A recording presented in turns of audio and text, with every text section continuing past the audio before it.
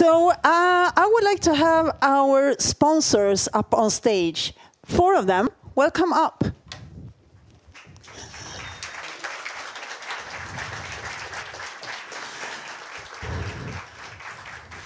And we need a microphone.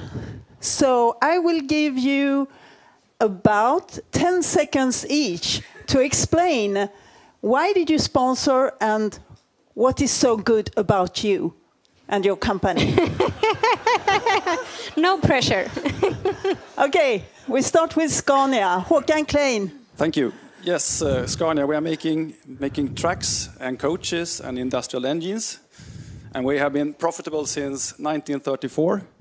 And we are very famous for lean manufacturing, but in fact we also have a modular architecture. And I hope for the future we're going to be knowledgeable also for management innovation. Next one. Woo! Yes.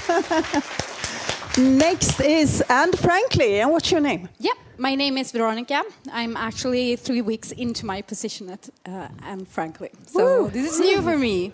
But our tool you can use to trigger and measure employee engagement. And you got this, great. So please try us out or come and see us at the Perfect. tables. Thank you. Next one is Azana. And your name, please? Yes, hi everyone. My name is MP. Before I get into the spiel, again, should we all clap and say thank you to Agile people for putting this together? This has been an amazing, amazing event. Thank you guys so much. So Asana is a work and project management software that enables your teams to work together effortlessly in Agile. You'll hear from some of our customers today. We have one here on stage. And Spotify is one of our biggest customers, and I believe you all heard about how they run. So please come visit us in the corner. Great, thank you. Thank you. You could talk a bit more because you said so nice things about the conference. Yeah. And then we actually have our own Mikael Göte here. Yes, hi. I'm Mikael Göte from CRISP, so that's my daytime work. At night, I organize conferences like Agile People. So, and at the daytime work, then at CRISP, we are the Agile boutique consultancy in Stockholm. And we've been working with Agile for so long, so we know that it comes to people, leadership in organization to succeed. That's why we support these kind of things with both time and money and events. Thank you. Awesome. Thanks for sponsoring. Okay, now we will move over to our panel discussion for this year. We have 6 panelists, and I want you all up on stage now.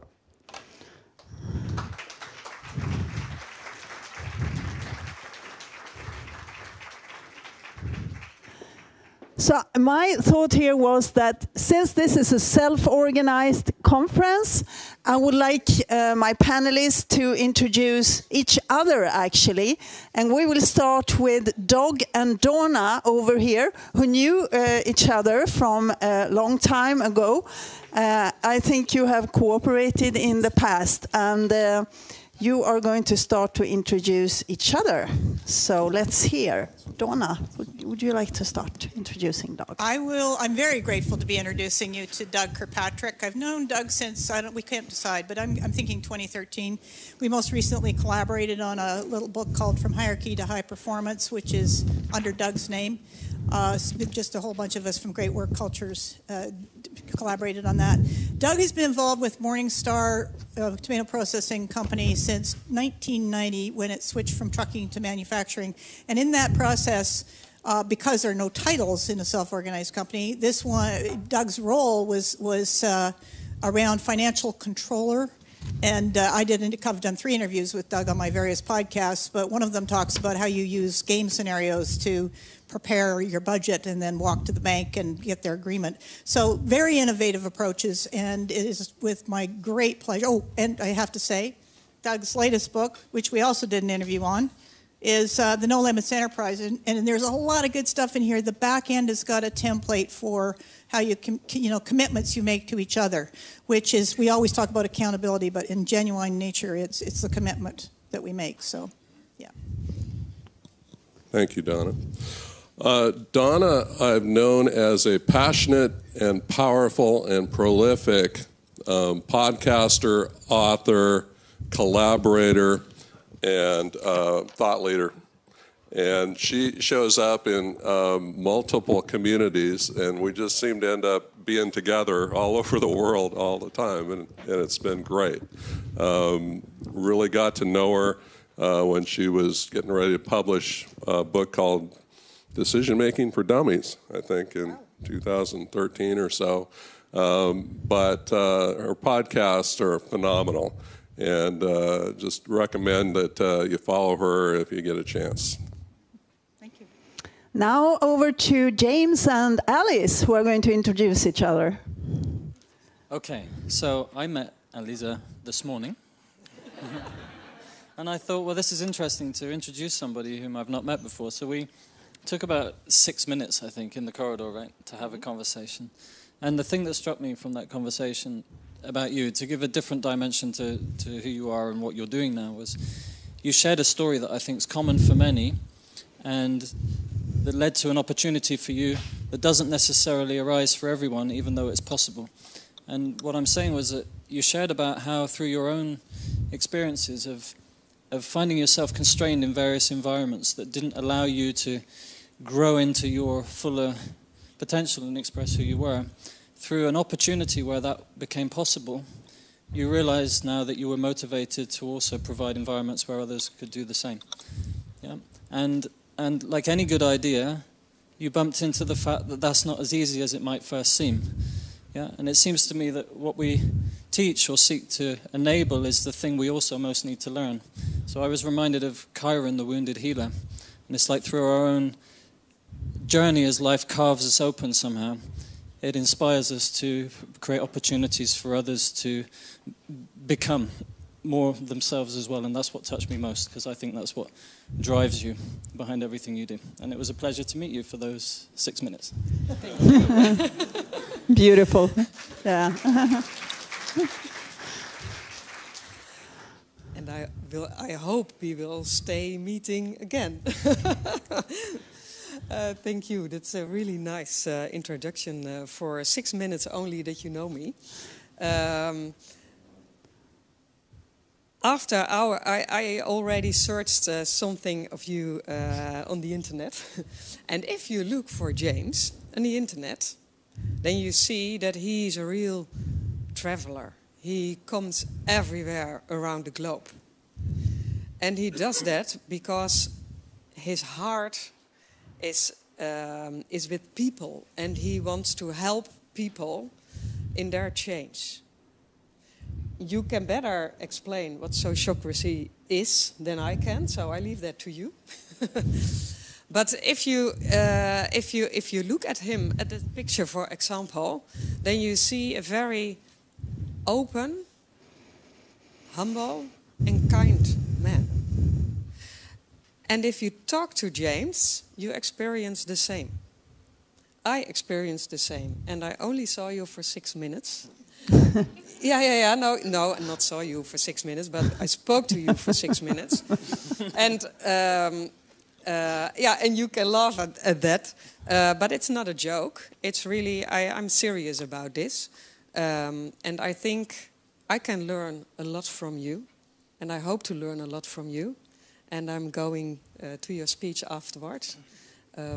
So, James, thank you already for this. Thank you, Elisa. And over to Ari and Marina. So, Marina and I met at 12:40.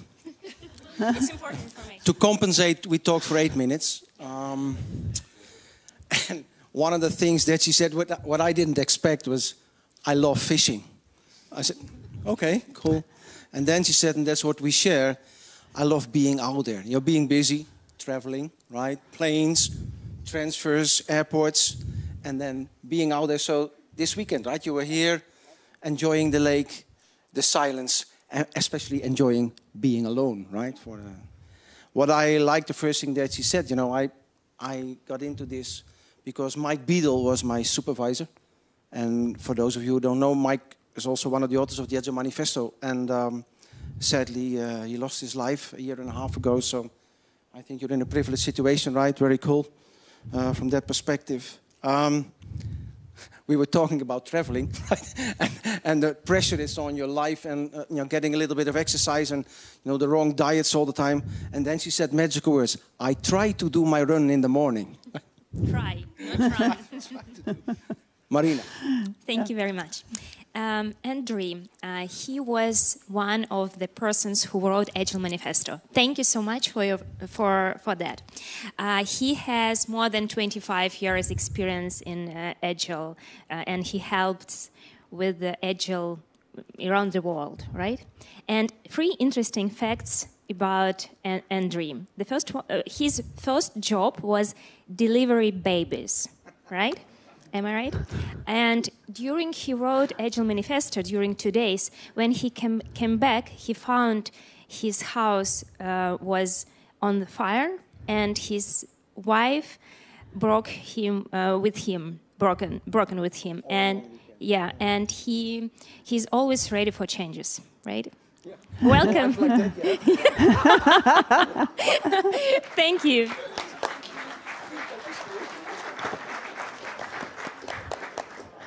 Great introductions. We are moving on to the first little question. I gave you a small challenge, and that was to look at the Agile People Manifesto that we talked about earlier, and to actually mention your favorite principle and why this is your favorite principle. Or you can comment on any of them, actually. But I know that James mentioned a specific one, and maybe you want to start, James, to elaborate on that principle that you mentioned to me. Do you remember which one it was? Well, I'm guessing meaning and purpose. Yes, it was meaning and purpose. Yeah. Okay. Well, the reason it jumped out for me is I've been inquiring into what meaning means for a while and why it might be relevant. And I know for me that many years ago I realized that pursuing what was meaningful for me is what gave me greatest energy, and also gave me the discipline and the courage to see through the challenging moments and to persevere. Yeah, and when the going got tough, to keep going. And so more recently I heard it proposed that, well, maybe there's a direct correlation between meaningfulness and the willingness to take responsibility. And I think today what we need more than anything is for all of us to take responsibility, for not just as individuals, but also on the more collective level for the consequences of our individual and shared actions. And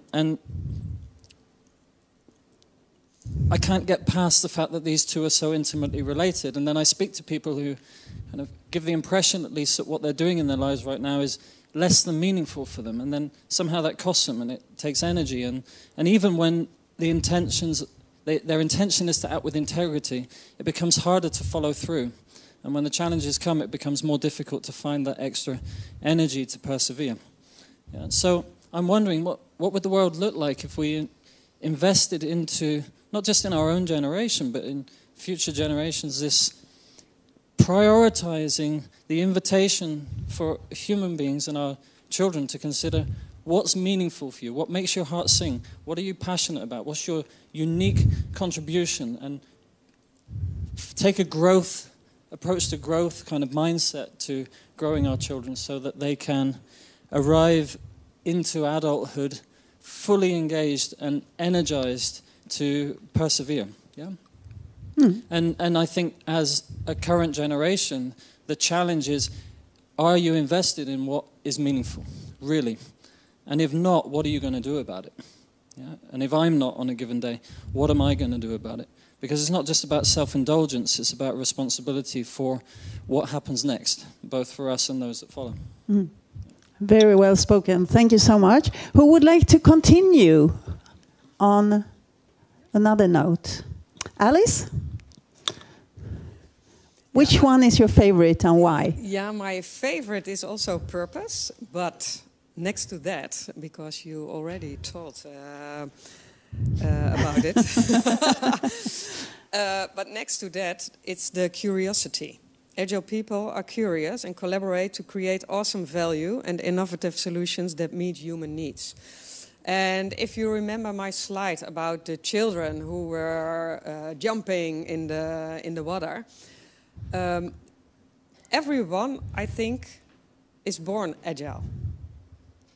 And children have questions. They are curious. If you have little children, I have little children, and they always ask questions, a lot of questions. But what is it what we do? As a parent, I sometimes find it's not at that moment the right moment to ask the question. But that's in my head. So I sometimes say, sorry, not now. Thank you. Later. And if children are going to school, then the teacher does that. We put children in a system. And after that, we start to work, study, work. And then we have another kind of hierarchy. And along the way, we stop asking questions and we stop being curious. And now we have to change that again. And that's very difficult. But it is necessary. Ask questions. Don't feel stupid. And don't think that you are stupid if you ask questions. I sometimes think that. I also have sometimes a fixed mindset. But I think curiosity is necessary to grow to the future for all of us. So that's my... Thank you, Alice. Beautiful. Anybody wants to go? Donna wants to have a say? Thank you. It was really difficult to pick one, land on one, and you can imagine that when you look at the great work you did in that, producing this is phenomenal. The one I'm going to speak to, though, is the one that relates more strongly to me in terms of what's going on in the world today, and that is Agile people connect deeply with individuals, business, and society to create a culture where human ability is nurtured, valued, and unleashed. And I chose that one because when you look at the depression and the anxiety statistics worldwide, which are absolutely absurd, the cost to the global economy is something like $1 trillion, but never mind the stats, look at the cost to families, to human lives. And when you look at the root cause, or the source, if you will, of what lies under depression and anxiety, it's going to boil down to two things biologically. One of them is people's expression is being repressed. That's the biological definition of it. And out of that comes depression, because they're not able to contribute. They can't see their place. There's not that opportunity to contribute at a deep and profound level. And the other thing that comes out of depression is disconnection. And so far, there's been at least 7 different ways in which we can become disconnected. Disconnected from the self, disconnected from our values, meaningful values, disconnected from other people. And so that's an opportunity, it seems to me, to restore some empathy to the conversations, the relationships, and really use the most difficult of times, which research tells us is the place where we actually do the skill development. It's not when things are just running along beautifully. It's when the going is extremely tough. And that's the place where we can really ramp up how we connect with people across, whether the doorway is agile or some other path, but at least it's there for us to open it up and have a just deeply listen to someone else, particularly someone else whose views are just not similar to our own, or your own or my own, and really teenagers are great places to start because they are the ones that are most isolated in society today. So that's, to me, why I picked that one. Thank you. Yeah, thank you. Maybe you pass it on to Dag, and let's hear Dag's view. So I'd like to harness the power of boundary spanning and combine pursuing meaning with connecting deeply. I think that connecting deeply has a lot to do with helping others find their purpose and meaning. Stockholm is the home of the Kestenbaum Institute, and Peter Kestenbaum is probably our greatest living philosopher of work. And he would say it's high time we brought philosophy back into the workplace and really thought deeply about these concepts that we're talking about today. Business and society are concepts. Connection is about human beings. And so it's about the need to connect deeply with each other as human beings and help each other find purpose and meaning. And most of us experience work as an external constraint on life. Like it's, I got my life, but it's impacted and constrained by this work that I have to do to maintain my life. And when you can reorganize yourself around purpose and meaning, you can reorient your approach to an inside-out approach, where meaning really drives and propels you from the inside out. And work no longer becomes a constraint on life. You integrate work into your life. Work is just part of life. And so we get away from this dichotomy of work-life balance, and we start talking about life itself and connecting each other with that purpose. Thank you. We pass on to this side of the stage. We pass on to Marina. Yeah, I love all of them, and because it's about agile, it's about mindset. It's about how people thinking, and I have 3 favorite. The first one, it's about collaboration and creation, and I will tell you from sales perspective. And collaboration collaboration of all organization for creating value for customers. And we work as a one team in whole organization because we have a one common goal to create value for customers. And this is, for me, it's the first one. The second one, it's about transparency, it's about trust, it's about self-organizing. I really love all of them. And imagine our self-organizing sales team. And when management trusts them, and I really love it. And the second one, and the last one, it's about cross-functional collaboration. I believe that the most important when we have collaboration between different departments, when we understand each other, when we support each other, and everything it's about people. That's why I really love it. Thank you so much. Thank you, Marina. Ari, you're the last, but not the least. Thank you. So I was thinking about transparency too, right? So let's just take it also and add a little bit on yours. For me, I always say, when I do masterclasses or anything, transparency is the carrier of Agile. If the transparency stops, Agile is impossible. It's very simple. And it's easily said to be transparent. And like traveling around the world, as we all do, right? You see so often that it's cultural bound, it's a regional culture, it's a company culture, where transparency is very difficult. Even having, a Kanban board on the wall which demonstrates your progress, already people start feeling insecure. And I think we should recognize that transparency is a make or break in working Agile. And at the same time, there are so many impediments in organizations if you want to bring them into an Agile modus. And building the safety, which is also connecting, by the way, to the diversity, but building the safety where people feel free to transparent is essential, and that's where we all should focus on. So in terms of being open and sharing, role modeling, being transparent from the top, daring to be transparent at the bottom of the organization, and helping people to take that one step to make that happen. Thank you, Ari. Very well said. I would like to move on to another question, and then this one is about your unique view about what is your recipe or your cure to the situation that organizations are facing today, and where they find themselves in terms of the changes, the environment, everything that is happening around the world today. What is your unique cure? Who wants to start? Do you have a cure? Yeah? Yeah, the recipe. Page 56 of the book, right? There you find it. What I found, sometimes I ask when people apply for a job at Humanity to be an Agile coach, I always ask, why do you want to do this job? Because in 3 months, your client will tell you that you're a liar and you're a fraud and it's not true.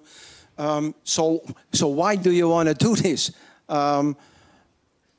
If you look at how times have changed, in 25 years ago, it was really like this. And now I think what we have as, it's not a recipe, but it's something that helps us. technology goes in such a pace, and technology has, find its way, I think, into every professional domain that we know, from farmers to hospitals. Wherever you go, their technology is there. And if technology is in your professional domain, you know that being able to, as a corporate, as an organization, being able to respond to that fast pace of innovation is essential. Otherwise, you don't survive. So I think we have now, it's not a recipe, but we have a little bit, the wind in our sails, so to speak. And if you go into an agile transformation, and I think in this audience it's easily received, but start focusing on the mindset, and when that's then go into technology in your agile transformation, and then can make you excel. But I see so many people doing a little bit at the bottom of agile, and then going into technology and expect miracles. And the mindset is everything. But what happened really? You say we have wind in the sails right now. We didn't have wind in the sails before, right? What has changed that made this happen suddenly, this paradigm shift? The pace of change has gone up so fast. So, the last, if you see that, what technology does, it disrupts entire business models in months. It makes products and solutions obsolete in weeks. Mm-hmm. So you have to be able to respond. I think that's for us being, adapted to, addicted to agile and wanted to bring it into organizations. That's the wind in our sails. Do you have another view? Somebody else has another view of why is this now suddenly happening? Because I think we all agree that something has changed. I've been saying this for 10 years, but now it's really true, isn't it? That's what I feel. So, do you have a view on that, James? No. What is different? Okay. Because, I can say many different things. I could say it's because of this, it's because of that, but it's part of the situation is complexity itself. It's like everything's interacting with everything. And so the mystery of why we appear to be moving towards a more open public inquiry about these things is a bit beyond me. I think the technology is one side of it, but I've no idea. Because I can conceive of so many answers to the question. And I wanted to tie that back to your first question around the unique view on what's secure, right? Mm-hmm. Because I think that's the other thing. It's like this tendency to look outside ourselves for the answer and the magic formula, based on previous thinking, maybe more complicated thinking rather than complex thinking. And actually, I think the answer is recognizing there isn't an answer in a way. And at the same time, there's such extraordinary wisdom available for every one of us and through those that came before us as well.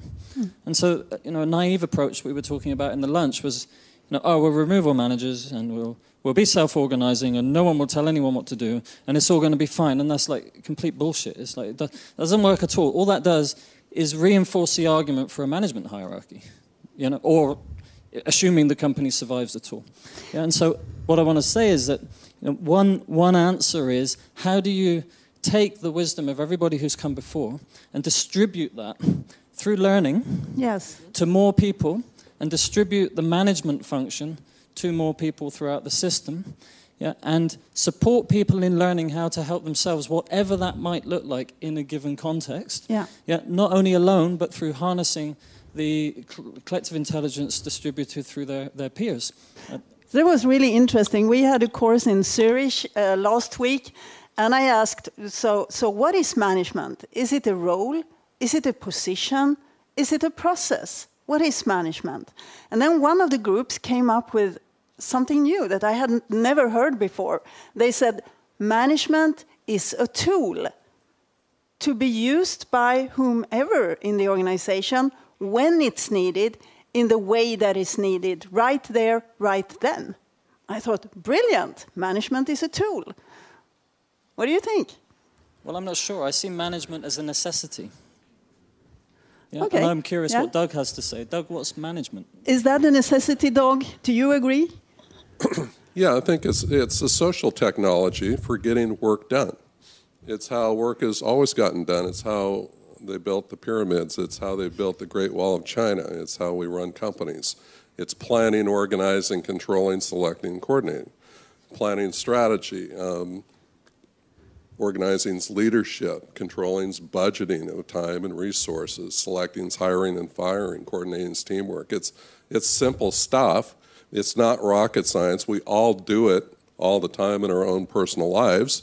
So the question is, how do we do it in businesses in a way that affirms humanity? Yes.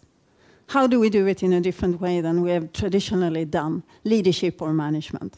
And everybody's using this tool or this position or role or process every day in their ordinary lives. Okay, so anybody else wants to pick up on that thread? Well, I don't know that I can pick up any better on the management thread that you've given, but I do know that in order for us collectively to proceed, I think going back to the earlier question, what's going on? I think that there's a fatigue around the routine of life that is now being pressured to shift stance, to shift perspective, to see, so people can see themselves in a different way. I mean, when I have a lot of young people come up, they're really struggling with the question, do I do this, this linear trajectory of going to university, get a job, do all the same routine thing, or do I be true to myself? And the fact that it's that there's a divergence in that choice I think is a pretty significant one. So I think more than ever now, people are starting to come to the place where they're being true to themselves. And in order to be true to themselves, it means you have to look at yourself differently. You have to look at your place in the world differently. You have to see yourself differently, not just as a nurse or a coach or whatever it is, but as a human being and all of what goes with that. So we need to change the way we look at ourselves. Would you like to comment on that as well? Yeah, when you were speaking about that, I needed to think about something that happened to myself. Because lately I had a discussion with someone, and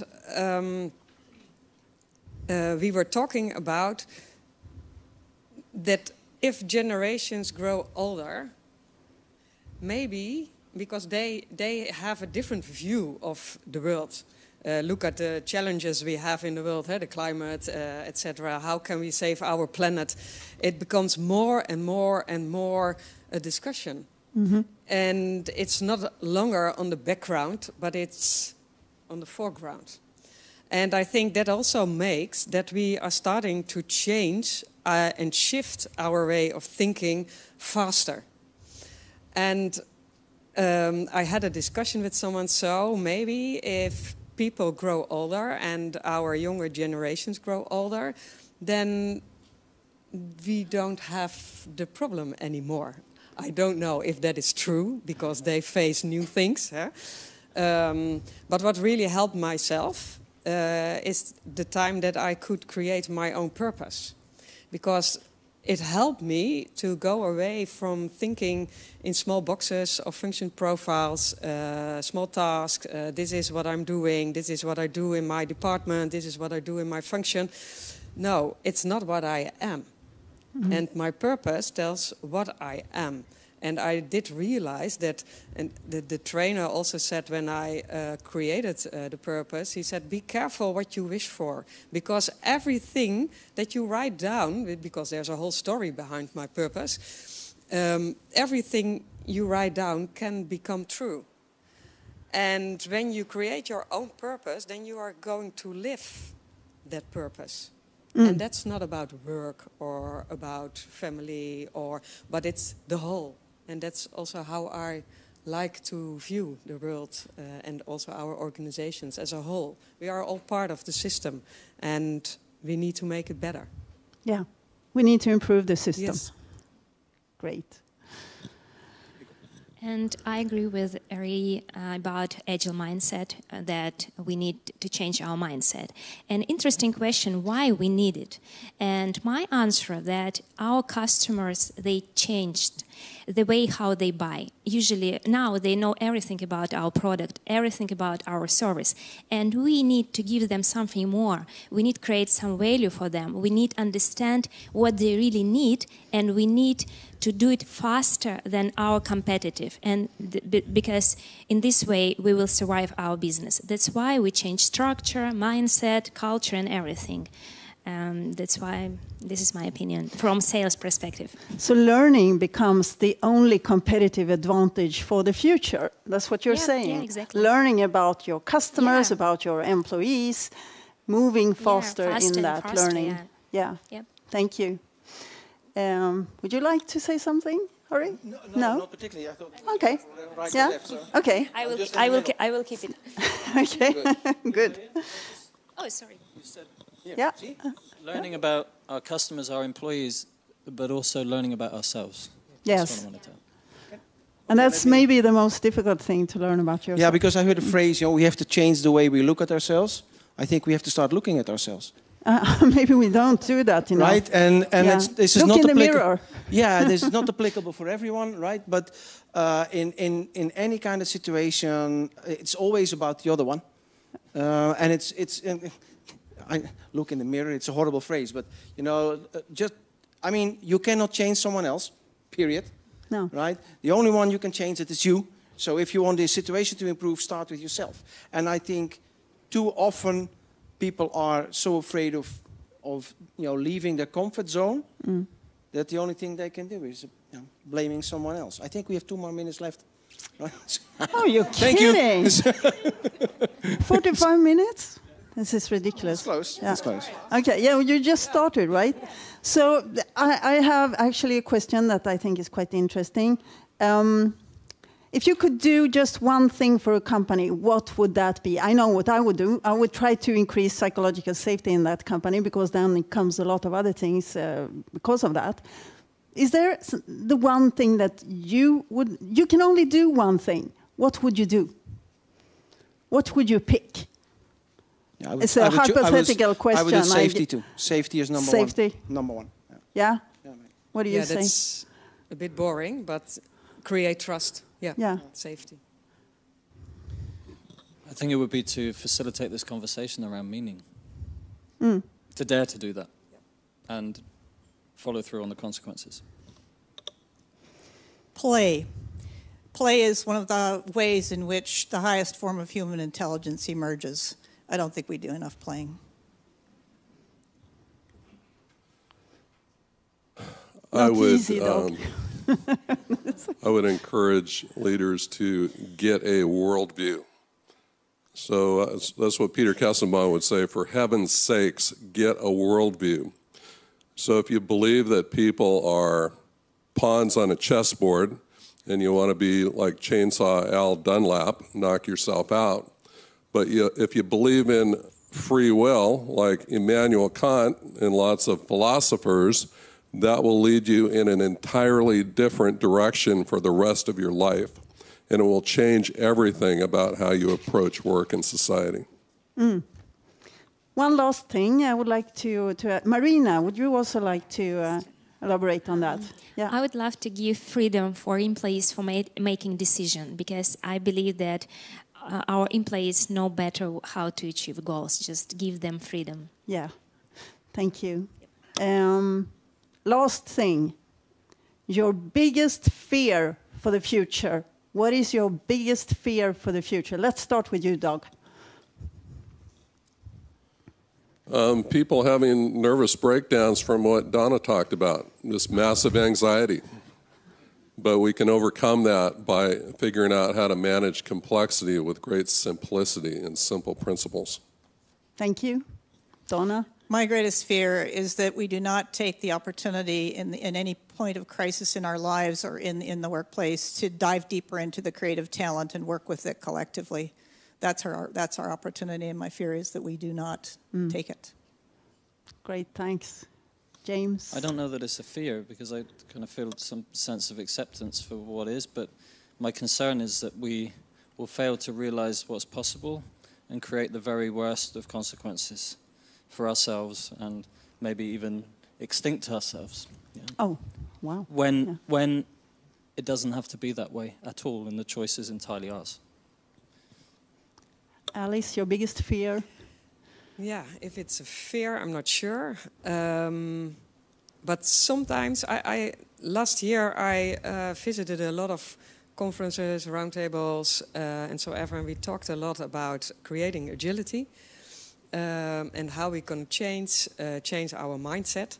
And sometimes I think, please don't let go our fun. We also, with everything we do, life is short.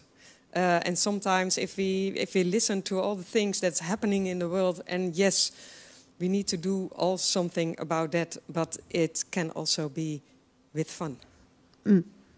Thank you. What about you, Ari? There are very little things that keep me awake at night. But the one thing, it's not about organizations or work or people. It's a simple one, but it's as horrible as simple. Plastic. I mean, the way we live and the way we, everywhere you go, single-use plastic is dominating.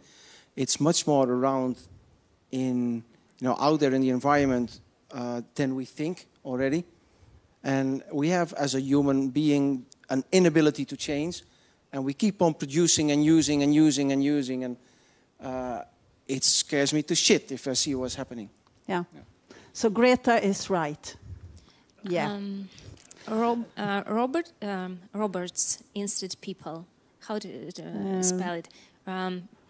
Like machine institute people in the companies. Yeah. How to say in English? Machines. I don't know. Anyway, institute people. Yeah. I see.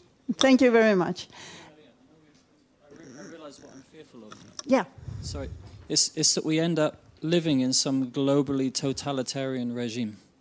Like with the supremacy of power shifting to the few through the absence of the many taking responsibility for themselves and finding ways to collaborate together to avoid that from happening.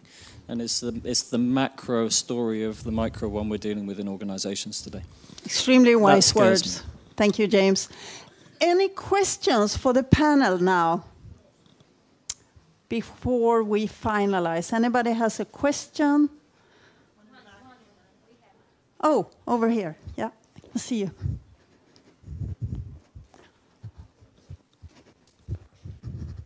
Who do you want to ask a question? Well, it's kind of for everybody. First, a comment. You guys are amazing. The perspectives you're bringing forth is very refreshing. It's clarity for all of us.